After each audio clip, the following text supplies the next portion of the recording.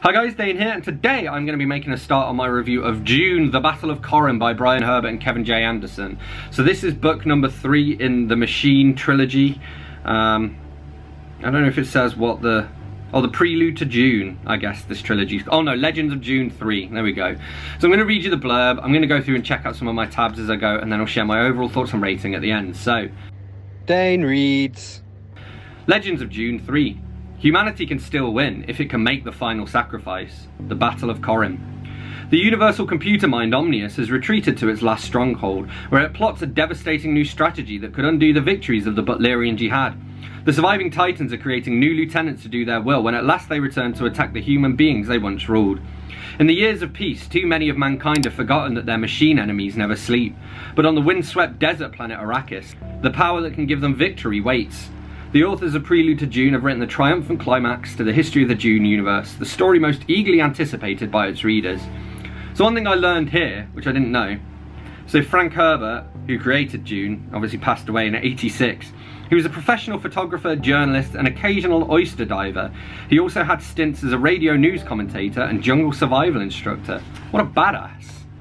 And I thought this was clever. So the Cymex have created Neo Cymex, so it's basically like half machine, half people, and they've created these Neo Cymex to go under them, but they've built in this sort of failsafe to make sure that they never rebel. So Neo Cymex have been created from the enslaved populace on Riches and Bela Tigis, Beetlejuice, whatever. Precise surgery detached volunteer brains from frail human forms and installed them in mechanical walkers. Ever wary and vigilant, the Titans ensured their converts' loyalty by installing dead man switches into all their life support systems that would cause them to break down if the Titans died. Even the Neos on other Cymex planets, far from here, had to receive a reset signal at least once every 2 years, or else they would perish. If the general and his 2 companions were assassinated, all of the Neo Cymex would eventually succumb. It not only prevented betrayal, but also fostered in them a fanatical desire to protect Agamemnon, Juno, and Dante.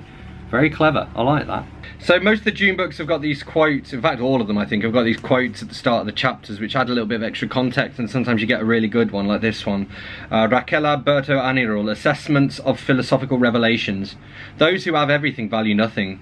Those who have nothing value everything. So the quote here I wanted to share, this is from Theo Holtzman, Acceptance Speech for Service to Poratrin Award. There is a certain hubris to science, a belief that the more we learn about technology and develop it, the better our lives will be.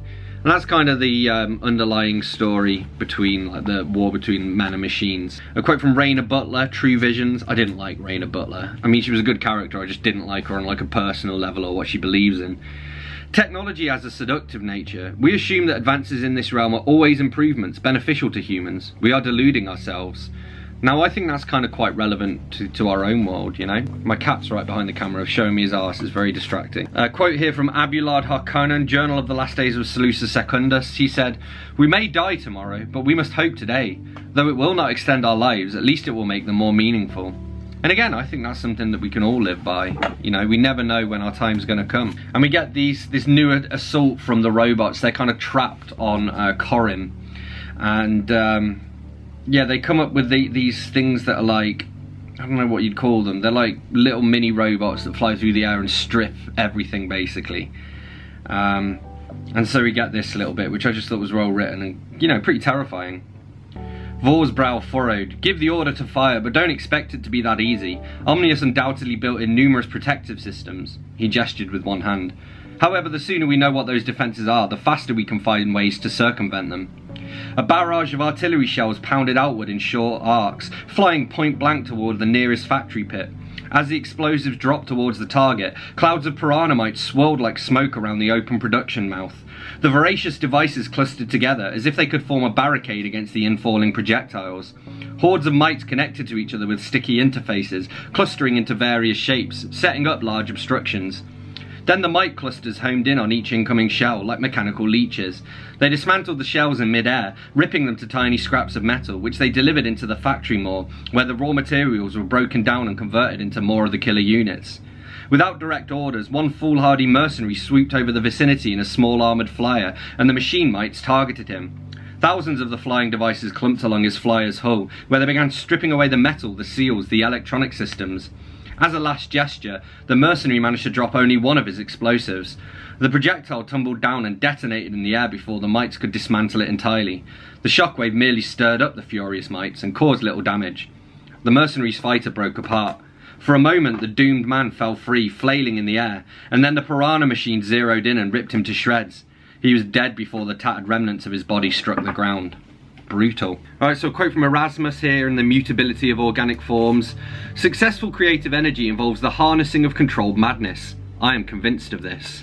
As a creative myself, I can kind of see that. Tlaloc in A Time for Titans, he says, the god of science can be an unkind deity. And a Nava Christianity text here, a disputed translation. Death can be a friend, but only if he comes calling at the right time. And I'm not going to go into spoilers, but that one was a particularly apt quote. I mean, all of these quotes tie back in with what's going on in the story at the time, but that one tied in really well, I thought. Another quote from Rainer Butler, Sermons on Salus Secundus. The greatest of mankind's criminals are those who delude themselves into thinking they have done the right thing. And we all know that to be true. You can see that with Putin at the moment. Although whether he actually believes his own propaganda, who knows. Anyway, Bashar Abelard Harkonnen, from his private journals. Justice may be impartial, but righteousness is deeply personal. Alright, and here is the manifesto of Rainer Butler, and I'm going to read this out in full, and this will explain to you why I didn't like her. Citizens of free humanity, let it be proclaimed throughout the League of Nobles that there are no benign uses for thinking machines. Though they may conceal their evil under the guise of performing work-saving tasks for their users, they are insidious at any level. This manifesto is a blueprint by which human society can cleanse itself of the worst sins. Every League citizen shall adhere to these rules and be bound by these punishments.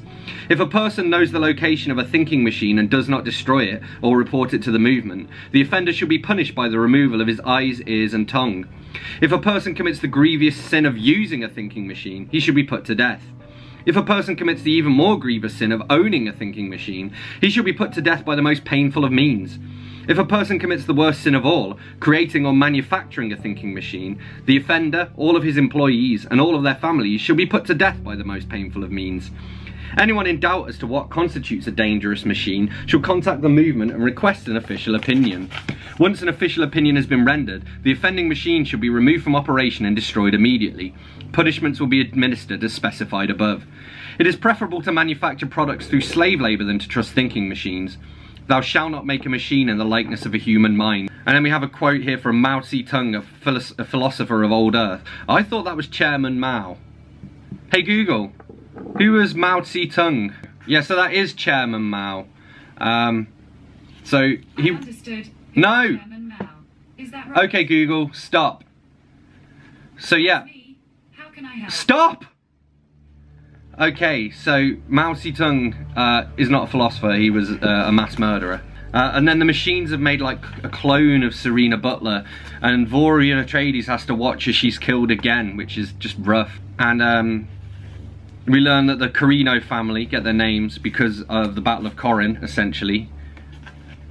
It's really nicely done, so the ending of this really ties together all of the different bits. So we get, for example, from this day forth, let all who bear the name Atreides spit on the name of Harkonnen. And so it just, again, it sets up really nicely why the state of everything was as it was when the Dune books, the original series, started. I also like this little line here. He had lived 2 human lifetimes so far, and might easily have more than that remaining in his supercharged genes. He had begun to show faint signs of aging. He looked 30 at the most, but in his bones, in his very soul, he carried the fatigue of 1,000 years. Same, man, same. So yeah, all in all, the Battle of Corrin by Brian Herbert and Kevin J. Anderson. It's probably the weakest of all of the Herbert and Anderson collaborations I've read so far. But having said that, I am still going to stick to the series and keep reading them. Not least because I'm most of the way through now. I'm probably 3/4 of the way through all of the Dune books. Total, so that's kind of cool. But yeah, it was okay. The ending, the last 50 pages of it or so, basically the end of the machine war, the Butlerian Jihad, it was kind of too easy. It felt too easy. But I did really like the way it set up what came next in terms of the Dune books. And I'm going to read more. I gave it a 3.5 out of 5. So there we have it, that's what I made of The Battle of Corrin by Brian Herbert and Kevin J. Anderson. As always, don't forget to let me know in the comments what you thought of this book if you read it. Hit that like button if you've enjoyed this video. Hit that subscribe button for more. And I will see you soon for another bookish video. Thanks a lot. Bye-bye.